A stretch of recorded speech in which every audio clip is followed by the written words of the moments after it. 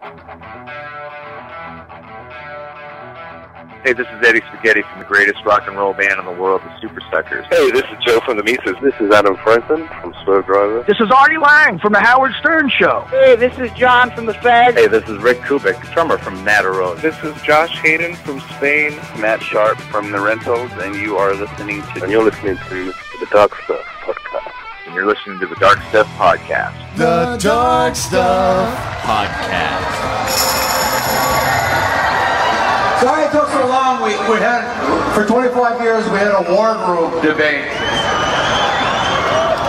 Unresolved.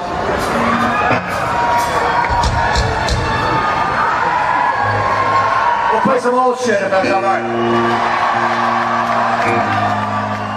Hey everyone, it's me, Dave Splash from thedarkstuff.com and the Dark Stuff Podcast. I'm here with episode 110. I'm referring to this show as the Replacements Roundtable. Let me explain. A little while ago, I got this idea that I wanted to discuss the Replacements reunion, so I put a little message out there on Facebook amongst my friends, asked if anyone who had seen the show would be interested in participating in some sort of group discussion. Got a couple of guys to participate.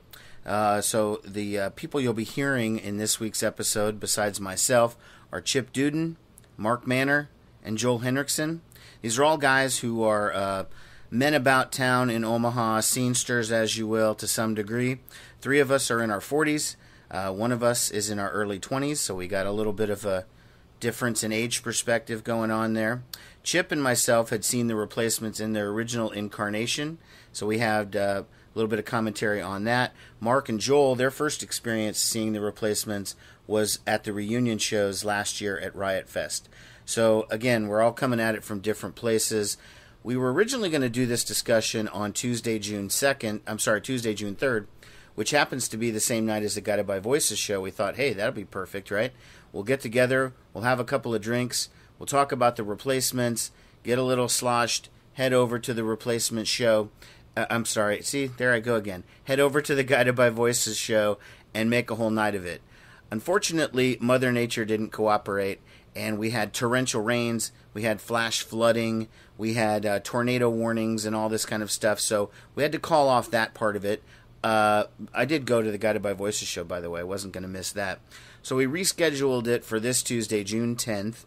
We held it at the Barley Street Tavern, which is a bar in Benson in Omaha, just a little bit off of Maple Street. And I don't know. I think it's a great discussion. I think if people like this and it goes well, we'll be potentially doing this for some other artists. And so let's just go ahead and get it started. This is us, the 4 of us guys, talking about the first time that we heard the Replacements. Hope you enjoy this. This is the Dark Stuff Podcast. Now, the 4 of us are here to do a discussion here on the Replacements, focusing a little bit on the Replacements reunion because that's something that we all experienced as we all went to various shows. But I want to get the ball rolling with just sort of telling kind of your own personal Replacements story. So I thought I'd just ask everybody when was the first time they heard it, they could relay the experience. And I'll start because I have a very vivid memory of it. I was probably like 15 or 16, and I went to Homer's in the 132nd, or Orchard Plaza, the old Homer's. Mike Fratt may have been working there as a very young Mike Fratt, but I'm not 100% sure on that part. I was a total metal kid, and I used to ride my bike to Homer's all the time and buy Motley Crue, Rat, whatever was coming out. And I was a big Kiss fan. And I walked in, and there's a band playing. I don't recognize it. And the next song is them covering Black Diamond. So, of course, I'm immediately like, what the fuck is this, right? So I go running over to the front. They show me what the record is. I just buy it on site because I'm like, I figure, whatever. If these guys covered Kiss, then they must be pretty good. I took it home, and I hated the rest of it. I just couldn't stand it. I thought it was all terrible besides that song. But slowly over the next 6 months, it became my favorite album. And then I realized I had missed Tim because it had already been out. Got into Pleased to Meet Me, and that was kind of where it began. And it started to slowly change my whole perspective on music because the old hair metal stuff didn't cut it after that. I started seeing things in kind of a different way. And I credit that experience of walking in at that time, at Homer's, hearing that song queue up on the turntable. If it had been on side 2 already by the time I got there, like, I probably never would have heard it, or maybe years later would have. That's my story. Yeah. Yeah. Mine's kind of similar to that. I mean, I'm a little older than you, so it was 84, I believe. That's when Let It Be came out, right? Mm-hmm. So 84. So I grew up a Kiss fan as well. Child of the 70s, and getting first Kiss concert when I was 12 years old down in Pershing Auditorium and stuff. And, grew up with Aerosmith, Zeppelin, Sabbath, that kind of environment. And then went to college, and had a bad year, like my freshman year, because I was the freshman social chairman, and girls liked some really bad stuff, and I was always prone to play whatever they wanted to. But anyway, so then I turned 20, and I remember there was within a couple months of each other, Rolling Stone reviewed like 2 different albums that both kind of really set the tone for a lot of my musical interests to follow. And that was kind of my first experiences from reading a couple of reviews in Rolling Stones of the Beat Farmers and then the Replacements, and that's what kind of got me going on them. And then seeing them, I think, later that year at the Drumstick when they came around as their first appearance. Oh, you don't even. I haven't heard the name of the Beat Farmers in like a really long time. I've heard about them in like Guadalcanal Diary. There was that whole bands from that period. Kind of cow punk, kind of is what they called it back then. There's some really cool stuff. Yeah. All right, Mark. My story's a little bit different. It's a little bit in reverse. It's similar to yours, in which I grew up listening to Rat and Motley Crue and all that hair metal and metal like Dokken and Dio and stuff like that. But there was a time where I started really becoming exposed to different music. Unfortunately, like the Indigo Girls were one of them that brought me out, which is really strange, and R.E.M. and things like that. And I remember buying the Say Anything soundtrack, which is pretty much not even really. It's a Replacements in name, but it's not even really. It's just Westerberg at the very end for the most part. But within your reach, and I just loved that song and pretty much anything off that soundtrack. I forgot that was. That's how that's how I discovered them and Fishbone and the Red Hot Chili Peppers were on there and Depeche Mode, and so I use that soundtrack as almost a starting point to really discover a lot of artists. And so then over the years, just working at Homer's, I playing Replacements. My friend Chad was really into them. Who went with me and Joel to see the Replacements out. And I think you have to like the Replacements to work in a record store in the 80s or 90s. It's sort of a requirement. Staple of college radio. That ended up being Chad's favorite band. He got super, super obsessed with them. And so whenever we were on road trips or anything, it was Replacements. And so I, obviously fell in love with them too. So. All right, Joel, you're up. I want to know how the kid got into it. That's my big curiosity. It was through Mark. I think we shared enough of it on Facebook, and then also interesting enough of my Coachella experience, which I'm sure we'll talk about later. Billy Joe Armstrong. I grew up listening to Green Day, and he always kind of cited the Replacements as influence. So, and then through that kind of. Well, what are you doing here? What is Billy Joe doing here? Well, I didn't know you.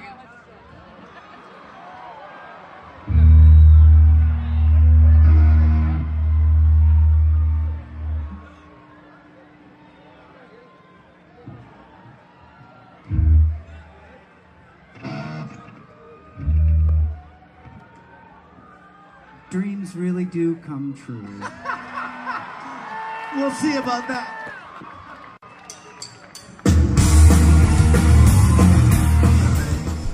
So it got me kind of excited around the whole Replacement story and the whole mythology behind it. And everything. Yeah, so that's what it was. That's what it was too. There was you never hear Replacements fans strictly talking about the music. There's always a story behind it because everywhere they went, there's a story to that story. Almost in the old days. Eventually it became sort of all the shows were sort of the same and all that. But well, let's talk about. How many times you've seen them, and if you have, first time, and just maybe the best experience. Now, we'll break up the order this time and go with Mark. Okay, well, I've only seen them once, which is last year, because I found them, pretty much as they were ending as a band, and I will be going to see them in September in Minnesota on their homecoming show with Mr. Duden here. Absolutely. So that was my best time. So that was the one and only time. Okay. Did you see any solo shows like Paul Solo or Tommy? Saw Paul Westerberg at the Ranch Bowl, of course. Hung out on his tour bus with him, although I was a little more obsessed with his drummer at the time, which was Michael Bland, who was Prince's drummer. So he's the guy who's in Soul Sound now, right? He's in Soul Sound now. And so I ended up really becoming a huge Prince fan. So, while I had my... You're a Prince fan? Yeah. So while I had my words with Westerberg and got autographs and all that, I really just focused in on Michael Bland on that. See, that surprises me that he allowed that. I mean, because he always had that persona of just being edgy and kind of a prick. Yeah, we were shocked. He was great that night. He was very open with us. That's cool. He let us on the bus and handed us drinks. And I've seen Tommy Stinson a couple times at the Ranch Bowl. I've seen. All right, let's go with Chip. Yeah, so I think it was '84 was the first time they came around to the drumstick, the legendary drumstick in Lincoln. Which, so you actually saw the Mats when they really were. Yeah, absolutely. Mats. Yeah, and that was. I remember going to see them, and they're our age, which I thought was really cool. And then they get up on stage, and I remember Tommy getting on his hands and knees behind Bob, and Paul coming up and shoving Bob over backwards behind him, and goes tumbling almost off the stage with his guitar. And that was, to me, that kind of like just sums up who they were. They were at the time they were just kind of like snotty kids, and then they proceeded to kind of rip through a set that had partial covers that they wouldn't finish and drunkenness, and I just absolutely loved it at the time, and then.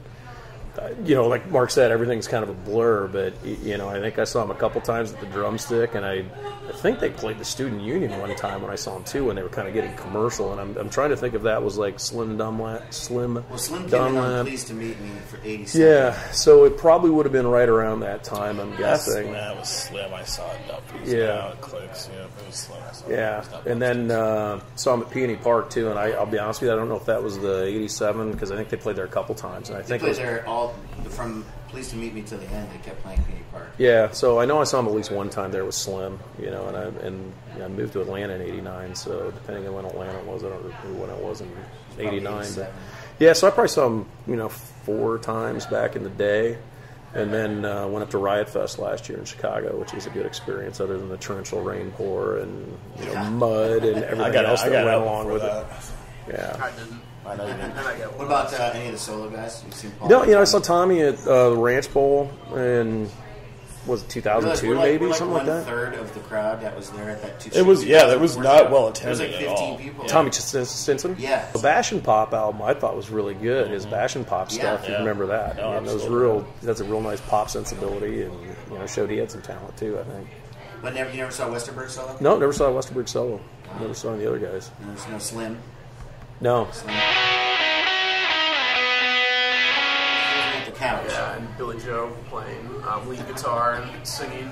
So how was that? Because I've seen some videos of it, and part of me thinks it's cool because Billy Joe Armstrong is a big rock star, and he does have a younger following, and maybe that'll transfer some people who are younger to be like, oh, why is this bunch of old guys that he's playing with? Who are these guys? And kind of look into it. But I don't even know if people do that anymore. I mean, it's kind of how it was for me initially. Like I said, Billy Joe kind of cited Replacements as an influence on his music, I guess, early on. And so that it was really cool to see him play with them and kind of, like Chip alluded to, I'll just lay there on the couch, just having a great time, not really serious. Was Armstrong up there the whole set? I would say 80% of the set, yes. And they still had the other guitar player too. Yeah. Always on a ball, she's always on strike, starting up the aisle. Big deal, you get to fly.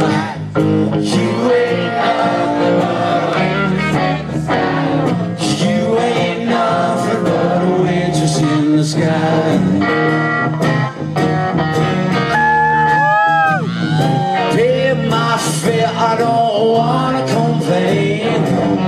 You said to me you're all out of champagne. Drink like I'm going to fuck. We can have Bob Mold up here in an instant, buddy. You ain't nothing wishful thinking.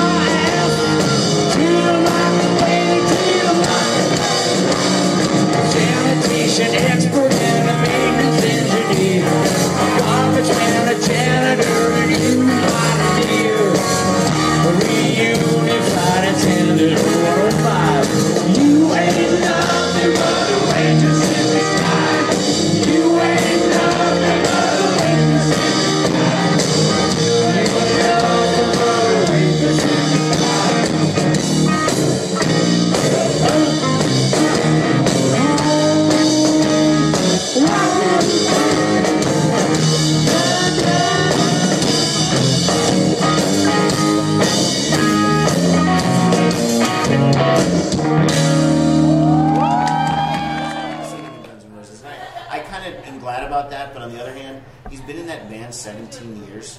Longer than he was ever in the Replacements. Right. I was going to say he's more of a fixture in that. And longer than Duff McKagan was even in Guns N' Roses. So it's sort of like... Crazy. It's hard to kind of hold that against him. You know, even though I like Guns N' Roses, but I mean, I think it's always been strange to me that he was in that. Well, up until the Replacements reunion, that was his paycheck. You know, I mean, that kept him off of. I think he was listed as musical director too for the band. Oh, really? He was. Yeah, he was like in charge of the. Well, you know, because they don't rehearse with Axl Rose. That's the weirdest thing, is that they rehearse as a band, and then Axl's like separate. I don't know. I don't get that. But frankly, so like Tommy's in charge of the band when the band is rehearsing. It's like the band. Whatever. Yeah, I think it's pretty ridiculous. So when you were seeing, was there a small crowd for them, and then did the crowd come over once they felt like Billy Joel was up there? Yeah, and that, like the whole theme of Coachella is all these different guests. Right. Like Pharrell brought out Jay-Z and Usher, but so you could sense that tweets started getting out that Billy Joe started then. But initially, it was probably 20, 30 people in a row, and then like a real empty area even in front of the sound booth. Well, the first weekend too. I mean, there was like 300-400 people is what I read. It's first in Coachella, right? There's like 300-400 people, which I couldn't believe that. You know, the Dayglow kids. You know, Coachella's a different kind of thing. I also saw Riot Fest. I forgot to mention that, but the Riot Fest was packed as fuck at Chicago. Mm-hmm. I mean, I was in the VIP section, which was not very VIP at all. No. It was really pretty shitty, and it was over to the side, and it was not really that great. But I got there super early. I skipped the Pixies, who were on like the far stage, so I could stand there through the AFI or some shit and get there. So that they were awful. Yeah. So I could be there in time to get close up for the Replacements, and it was awesome. I was very glad I went, but that place was packed. And there were some serious Replacements fans at that show. I mean, I was there for 2 hours waiting, with my friend and chatting it up with every single person was there. Almost all from out of town. I don't think I saw you there, did I? We didn't get cell service in there, so we were going to meet at the place and text, try to figure out where we're at, and then I got no signal on my phone the whole time. I randomly bumped into Aaron Shaddy there. I don't know if you know Aaron from Maha Festival. Yeah. We had the other Maha guys with us over in Denver. Yeah, and we were in the same VIP section, and it was just packed. And so, my wife, who's 5'4", didn't exactly have the best view.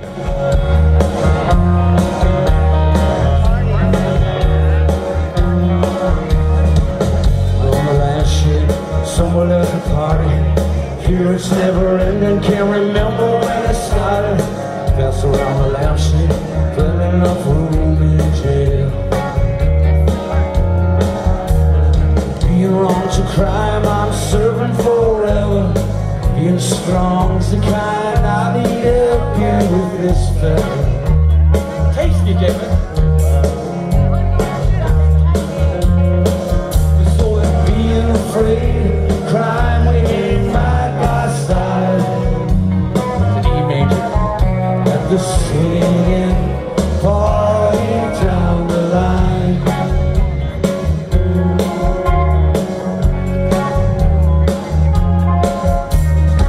Can you lose that Cure thing, that vibe?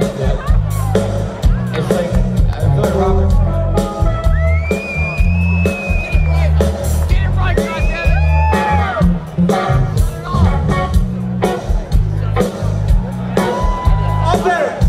I'll put mine on. I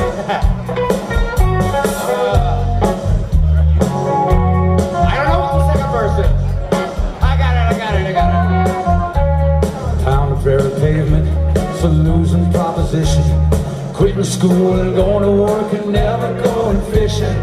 Water all around, it's too late to learn to swim now. Being wrong's a crime, I'm serving forever. Being strong's your kind, I need help you with this feather. Came fucking back, man. Yeah! Being afraid, it's an E major. Side by side. At this swinging party down the line. Alright, turn it all on now. What's your favorite Replacements record? for me, it's Let It Be. You know, I mean, that was the one for me. You know, and I just even still, yeah, that's the one. If I'm going to throw it on, I like to. That's the one I like to listen to. I really do. Let It Be. Let It Be.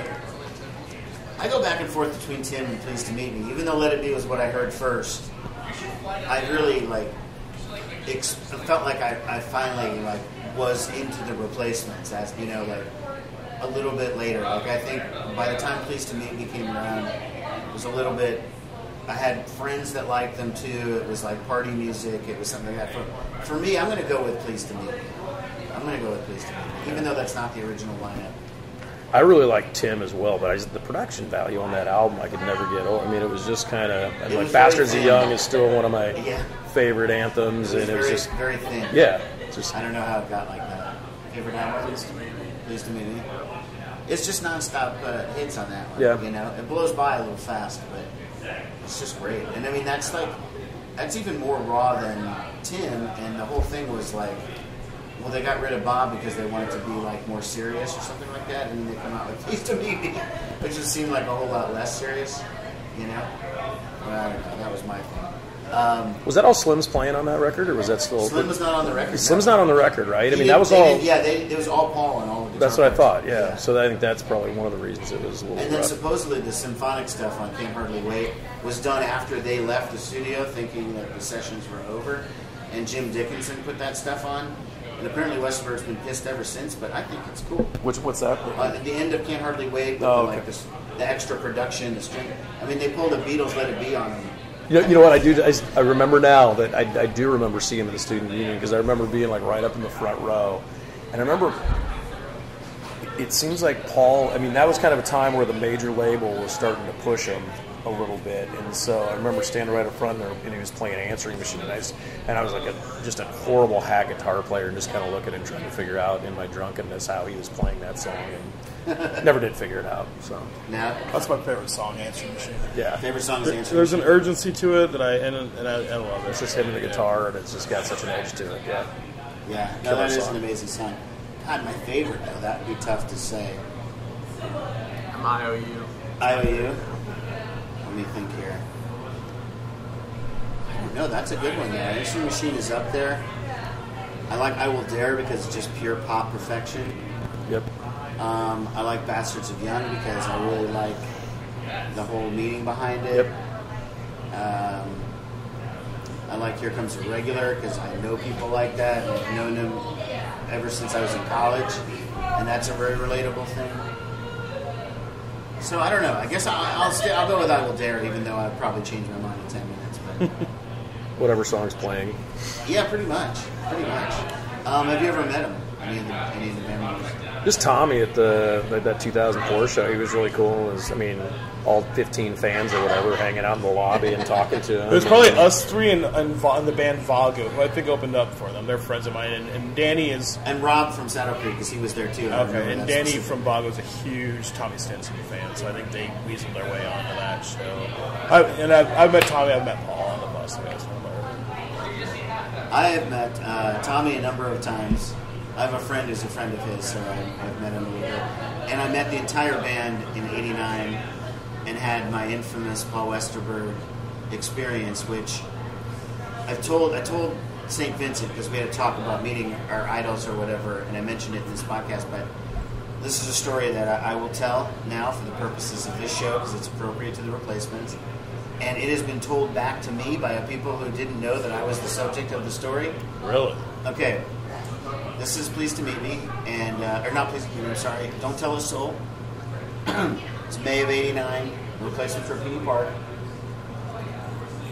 And I had a black and white 8x10 glossy promo photo, that the record companies had. I brought it out to Slim, he signed it, Chris Mars signed it, Tommy Stinson signed it, got my picture taken with all of them, they were all super cool. Westerberg's holding court at this table with a couple of girls standing around him, and I walk up, and I give him the photo and ask him to sign it, and he fucking rips it up into pieces and just chucks it in the air. And I'm just devastated, right? This is my fucking hero, and he's such a dickhead. I can't believe he just did that. And everyone around is just staring wow, did you see what he just did to that kid, And that's what people have said, like, yeah, this kid looked like so devastated. I was like, I was that kid. Yeah, that was me, dumbass. So then he goes to me, he goes, so what else you got? And I had a whole bunch of other stuff, you know, like I had a musician magazine with them, I had some records and stuff.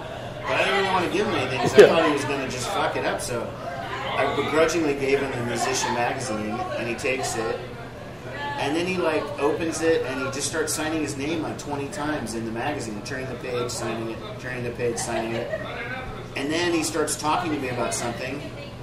And, of course, I ask him a Kiss question. So I'm like, how come, you know, of all the covers that you used to do, why did you actually record Black Diamond?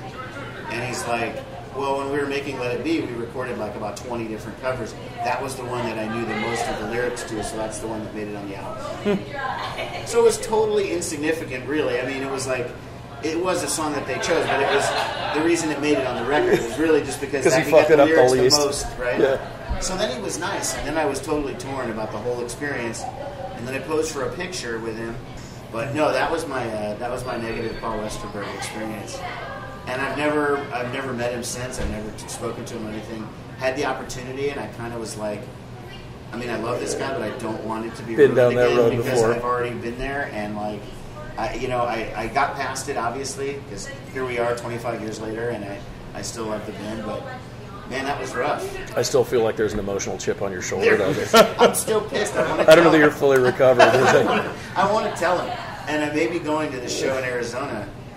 They're playing a festival in Arizona in September, and there's a chance I may be able to get backstage.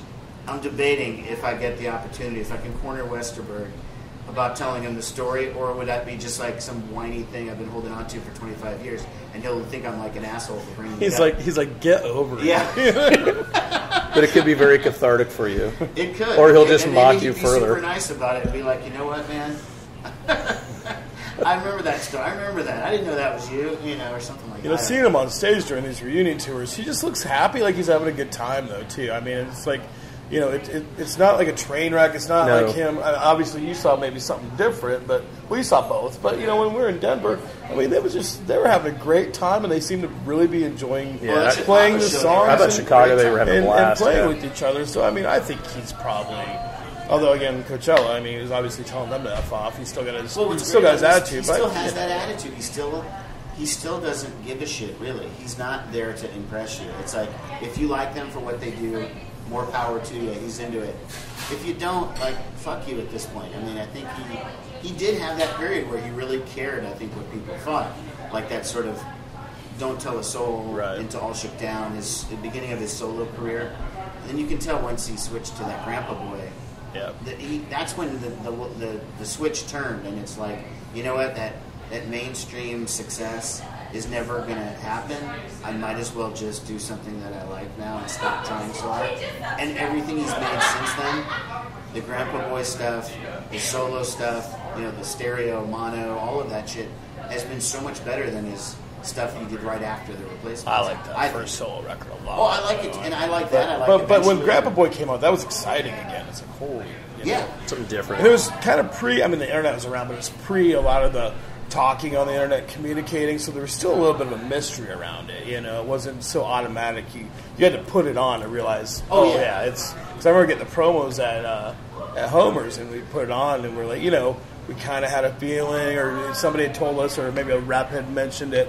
But once you put it on, you're like, oh, crap, this is Westerberg going Replacements. You know, he's going back to his, you know, roots, you know, Especially the full length with MPLS and those. I mean, that's just like, he's in on every instrument. He's even playing the drums, and he's not a good drummer. It's like all offbeat and stuff, but he's so fucking good. I mean, now, you saw at the California show, at one of them, I think, they played Psychopharmacology in the set, which is a Grandpa Boy song. It's a great song.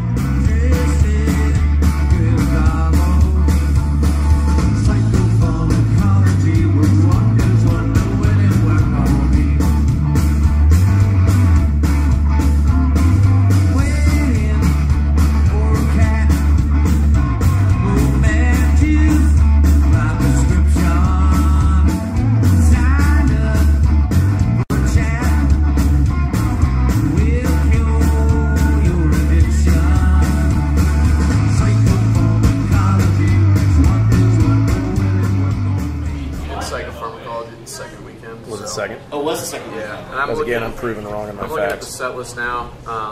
See, back in the old days with these discussions, we wouldn't have been able to look that up. Damn kids. Yeah. Kids and their internet. First 3 songs are I Will Dare, Nowhere Is My Home. Then they did The Only Ones cover, Another Girl, Another Planet. And Nowhere Is My Home, that's another song that I wanted them to do. It was on the Boink album at the time. That was the only place you could get it. Remember that record, Boink? It was a UK import that had that song unique to it, and then cuts off like Hootenanny and Stink and stuff. But that song was so brilliant, and they would never ever play it live. It was like Westerberg said he didn't even know it when someone I knew asked him.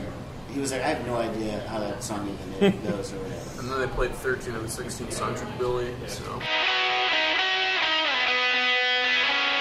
Here's a good question. Who do you think... So we're going to the Minneapolis reunion, their first hometown show. And, I mean, my head is swarming with who's going to get up on stage with the Replacements. I don't care about anyone. I want Chris Mars to come up on stage, even if he doesn't play. I just want him to stand there with them and acknowledge that he was in that band. Like, I know he's an artist now, and he's great. His artwork is pretty awesome. I mean, if I had a spare $25,000, I would totally buy one of his pictures, no question. However, it's tough when they can't get Bob because he's dead. Right. They can't get Slim because he's incapacitated and he can't play anymore. But Chris just doesn't want to. Right. And that's sort of why it's sort of like, I just want Chris to want to, at least once. Yeah.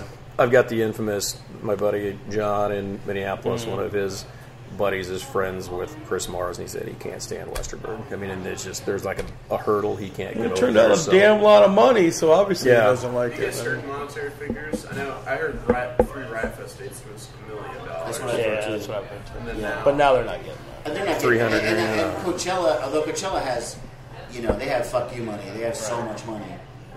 They could have paid the Replacements a lot of money to play in front of 300 people, which would almost serve them right. Like, I wouldn't feel as bad for the Replacements playing for $1 million Cash in front it of 300 people. I mean, why not? And they're better. only doing the festival circuit. They're not. There were rumors they were going to do an actual tour and do it like for real, like in smaller venues and stuff. But they're not going to do it. It's just going to once you get that money and be able to just float around on a weekend and get paid like that, why would you want to go back on a bus? I'm saying Maha 2015. They want it. If they're still doing it, if they want it. Interested. As long as the price keeps... the price is going down. Yeah, by 2015. By the time they're going to book Maha for 2015, their price tag won't be at... And a third of $1 million. Trey Brashear, are you listening? Oh, yeah. He's listening, and they'll ask. They will. They probably ask this year. I guarantee they'll want to. So anyway, back to the St. Paul show. I want to hear Chan Pauling from the Suburbs playing Androgynous because he played the piano on it, Androgynous on the record. So, and I was a big Suburbs fan back in the day too. And the new Suburbs a lot of guys stuff don't sounds know. great. Yeah, I mean they've gotten back together. They sound really good. That new record's really good. Yeah, I went up to some a few years ago. I want to see Dave Perner. I really do. I do too. I'm with you, man. I do. I just think he live in New Orleans now, or is he still in Minneapolis? But why would he go up there? I mean, why would half these bands play shows around Martin Zeller? Well, yeah, I'd like to see Martin Zeller, but I don't think they might not even know each other. Really, I don't know. So that was a different little scene. Yeah. Replacements were already kind of a national band. I wanted to see Martin. I wanted to see the Ear Daddies open up. That's what I wanted to see. But I wish they would have got an older band to open up. That was who's opening up? I don't even know. Well, it's the Hold Steady and Lucero, which they're both great bands, but.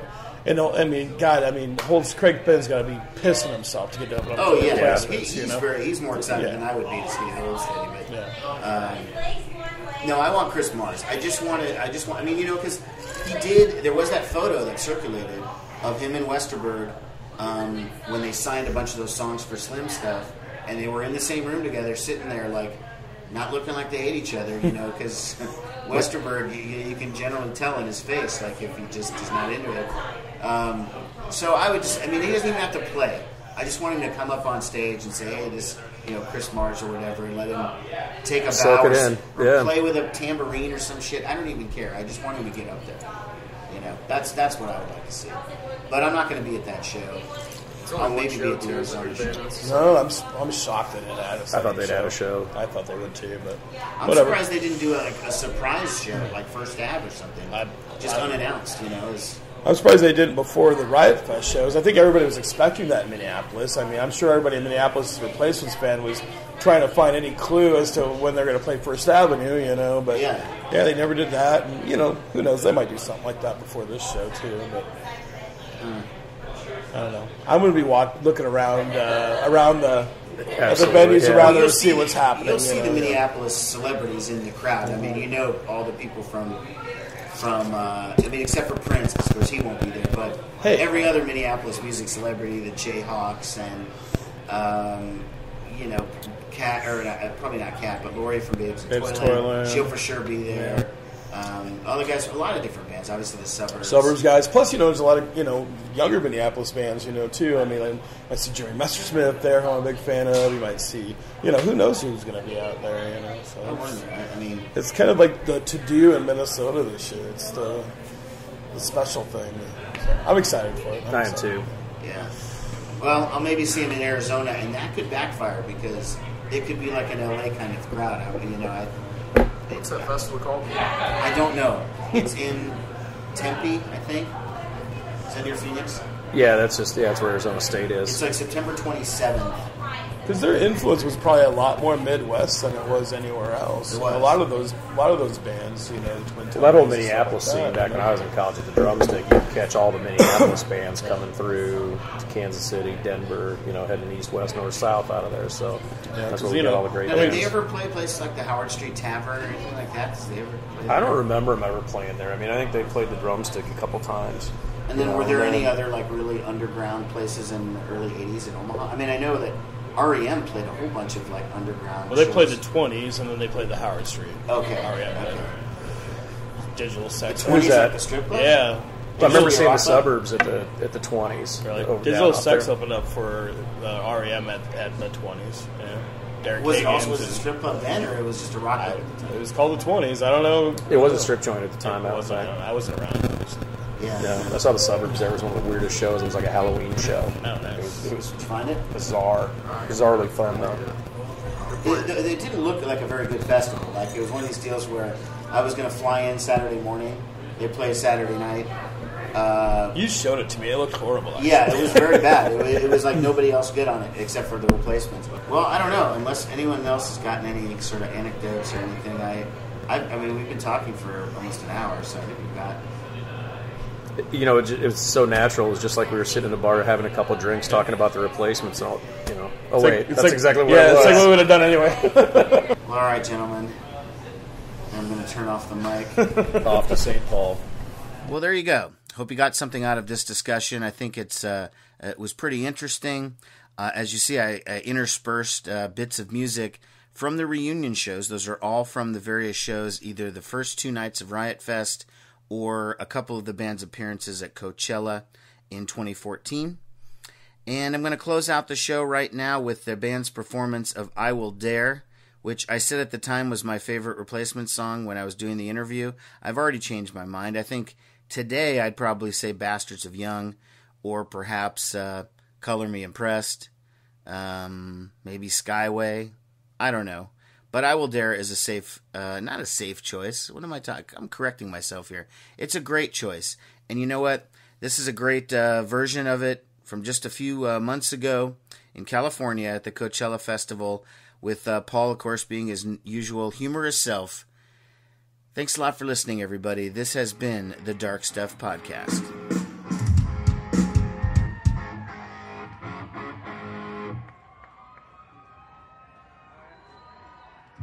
Well, we're gonna have fun tonight, I believe. We're the world's greatest Replacements cover band. We are the Cements.